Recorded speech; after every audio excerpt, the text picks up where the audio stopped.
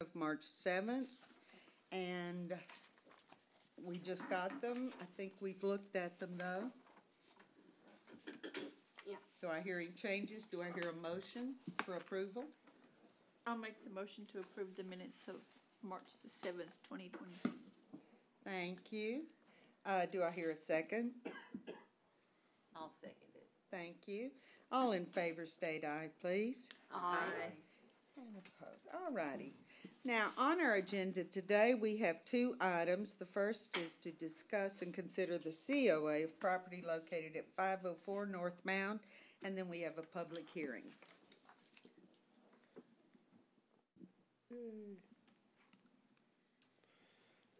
Yes, Chairman. Brian Bray, Historic Sites. Oh, I almost said Historic Sites Manager. Wow. I know. Historic Preservation Officer. This case is from Mike Keller at 504 North Mound Street, COA 2022-001. And I apologize, these allergies are killing me, so that's the reason I sound this way. One of the things that I'm the most allergic to is oak pollen, and Oh, there's none of that here. my property has 3 pine trees, and everything else is oak tree. Yeah. So I love my house except this time of year. So the request is to construct a 1-bedroom apartment attached to an existing carport located behind the house, so it's on the east side of the main structure.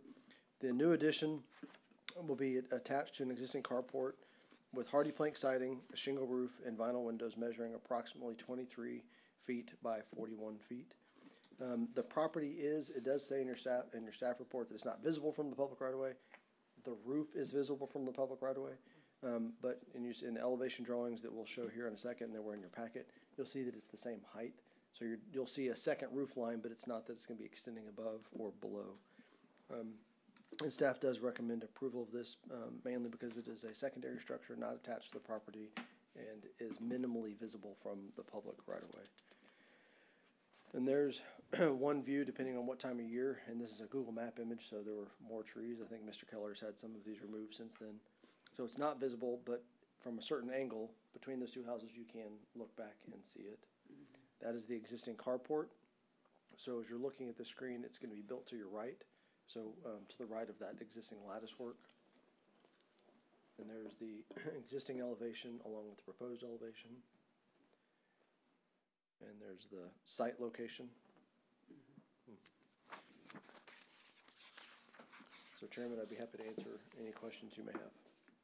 Okay, thank you. And the applicant is here as well.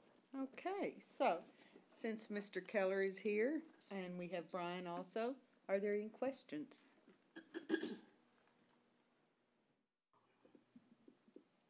Well, it was very well laid out. Yes, good drawings and everything. We were prepared. You've been here before. I have one. Are you going to attach it to the carport, or are you going to rebuild the carport to match? Yep. Oh. So yes, it is going to be attached to, just like right there. Okay. So it's an extension of the existing carport and storage area. And you can see that the sort of breezeway between the two, the roof line will be straightened instead of a sloped roof and then connected to the new construction. Okay, any discussion? Please. I guess I can ask. I had to think of a question. I know, something, he came here. So do we have a date for the carport? No, but Mr. Keller might. Oh, yeah, put Mr. Keller on the hot seat. Approximate date of construction of the carport. Well, as soon as we can get everything approved, we're No, gonna. the existing carport. Oh, it's already built. No, But do you know approximately when? When? Oh, when was it built? Because the house is 1901. 81, 83. Okay. Oh, okay. Okay. Good question. I was assuming it was not historic in its own right. No, ma'am. Quite yet, Right. but Right. So but it's getting close. Yeah, it's getting close. All right. Okay, do we have anything else or any discussions, comments? Yeah. Okay, all right. Well, I make a motion that we approve COA 2022-001 at 504 North Mound Street. Thank you. Do I hear a second? I'll second. Thank you. All in favor state aye, please. Aye. Opposed, the same. All right. So are you gonna own the street? Am I gonna own this street? Only if you name it Keller. Well, okay. Well, maybe Elliot. Maybe Elliot Keller. All right, now we need to open up the floor. This is a public, open to the public hearing, You go first. and Yes, so this request is a historic overlay zoning request, from the E.J. Campbell Alumni Association. The actual applicant was Cleo Jenkins, who was, part of that organization. This building is 403 South Shawnee Street. It's essentially the E.J. Campbell, High School. And this building, I think we can all agree, is pretty historic. There's been, quite a lot of research done on it. The applicant supplied a decent amount of research for it. Part of it was the text for the Texas Historical Commission marker that was put on place in 2014. Outlines the entire history of the school itself, from segregation to desegregation, how it's the center of a de facto segregated community up and through the 1960s and 1970s. They also supplied a 1946 Sanborn map that shows how it sits in the community as well. And staff recommends approval of this, or a recommendation of this into historic overlay, based on 3 of the 6 criteria that you need to look at to determine something can be put under historic overlay zoning. 1 is possess significance in history, architecture, archaeology, or culture. 2 is associated with events that have made a significant contribution to the broad patterns of local, regional, state, or national history. And 3 is associated with the lives of persons significant to the city's past, and that refers to Mr. E.J. Campbell. So based on those 3, we recommend approval of that, and y'all passing on that recommendation. Just so you know, this is not approving this zoning. It also has to go before the Planning and Zoning Commission, which is on April 11th is their meeting date. And then those 2 recommendations from Hlpc and P&Z go on to City Council on April 19th for the final approval. And I'm happy to answer any questions you have after the public hearing. when were those 2 other buildings torn down? Do you know? I do not know the date of that. I was just curious. And that was not submitted in the packet. We can Right. we can do some research and see if we can find out, but I don't have that date. Curious, because I remember them when I was young, Okay. a million years ago. But anyway, any questions or Don't we have to have a comments? public hearing? Yes, we have to open it to the public. You officially open it to public hearing and ask if anybody would like to speak. Yes, for. would anyone like to speak? Come on, you're the only person in the audience now. She's one of my students. She's going, Oh, okay. I didn't bargain for this. Okay. Could have prepped her this morning. Yes. And if there's no comments, you can close the public hearing whenever. All right, we will close the public hearing part of this and continue on. All right, well, are we now open to Yes, us? we are open to discuss it. I actually think, in my opinion, and I don't know if we can do this, but I would add 6 because over on the Shawnee Street area, for a long time, that was the only brick building of its kind. And I know most people think of the Main Street buildings as a visual part of what we look at. But on that side of town, EJ, the school is the visual part of that neighborhood and was for a very, very, very long time. And that can be part of your recommendation if that's Okay. what the committee so chooses. Okay. I don't know if we can adjust. Absolutely. So what were you saying exactly? That I suggest that we add 6 to criterias 1, 2, and 3. Oh, that criteria staff 6. Okay, has yeah. already Okay. highlighted. I mean, Okay. I know Paul's students have done exhibits and things over at EJ Campbell. Yeah, So, the information that's known has been displayed, and I just would like to add, hope it goes forward, hallelujah, about time. We are very excited about it as well. The community needs more African-American representation in its Absolutely. historic properties and I have memorials. a question.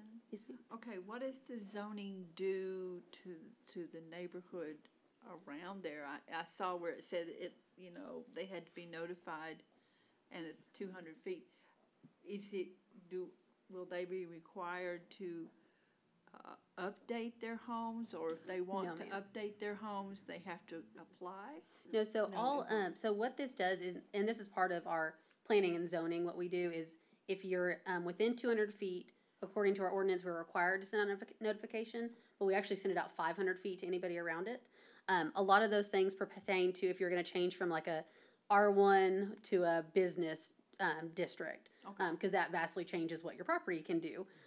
So all we're doing is telling people that this building is applying for historic overlay zoning. It doesn't require them to do anything. It doesn't help or hurt the surrounding neighborhood. It just is telling them that this building in the center is going to be part of the historic overlay. Okay. And it's the city recognizing its historical Yes. importance. But will that open up Shawnee Street to more, possibly more people driving by? I would say tourism, but I don't know if that's a bigger word, just more visitors or? I don't know if it would lead to that necessarily. It does give the option that other people, if they have historic buildings around it, can apply for historic overlay zoning of their own and reference this building if it goes forward. Okay. But I don't think it leads to additional tourism. Okay.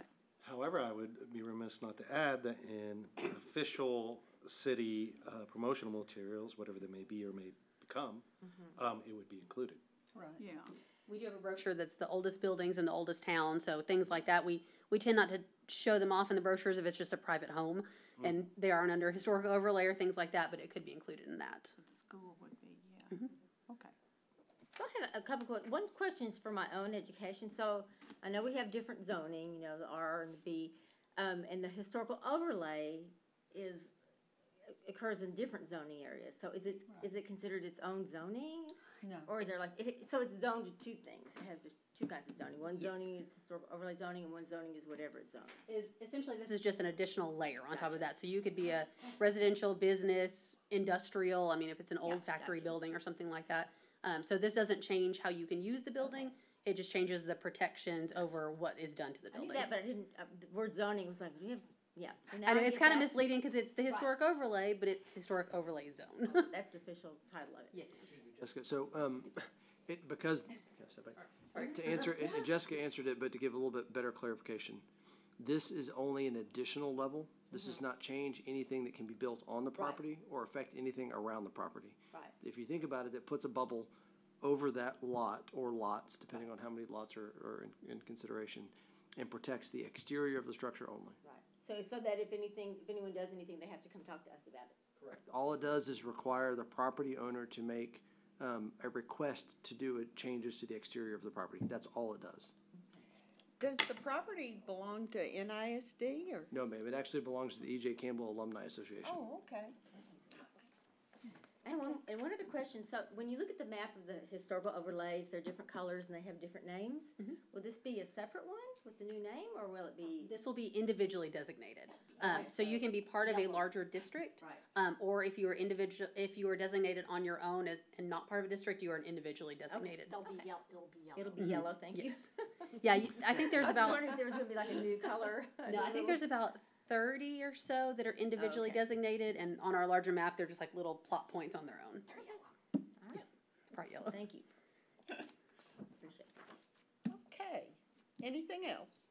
This is good that we talked about it. It's good that it's happening. Do I hear a motion to approve this? I move that we approve the application for the historic overlay zoning. I enthusiastically second. Wonderful. Can I say with the addition of number 6? Oh, yes, That's yes, I'm into the sorry. I application. forgot about that. You're exactly right. Okay, And so yes. I'll amend that, yeah. I move that we Okay. Approve it with the addition of number 6. Yes. Because this is going on to planning and zoning and ultimately city council, I would ask Chairman if you could actually have a more Formal? specific, more Yes. specific Let's, wording for a let's have motion a for do-over. approval. Okay. That way then, if, I don't think this one will, because everybody agrees this is a good thing. But that way then, Absolutely. if somebody were to protest it, simply to say, I move we approve, there's nothing to base your appeal upon. And several of you have been down that road with other cases, and so we need to be very specific in how you make a recommendation. I recommend approval based on X, Y, and Z, so Right. that there's some findings that you Section. can make. yes. Okay. Could we have a different, or an additional motion? Perky? Oh, I think you were volunteered. I move that we approve, case number HO 2022-001, that it meets, section 5130 criteria 1, 2, 3, and 6 for designation for historic overlay. Thank you. I still hear a second. enthusiastically second said motion. Very good. All in favor of approving the 1, 2, 3, and 6 criteria for this COA, please state aye. Aye. Opposed? Thank you. Wonderful. Oh, I didn't even go through the pictures. There's 1946 Sanborn map if y'all would like to look at it, and it's in your packet as well. Yeah, and so the auditorium and that other building are no more. Correct. It's a shame. Mhm. Yeah. And there's, yeah. All right. It's a nice looking building. Thank you so much for coming, and we are adjourned. Thank you. Told you it'd be fast.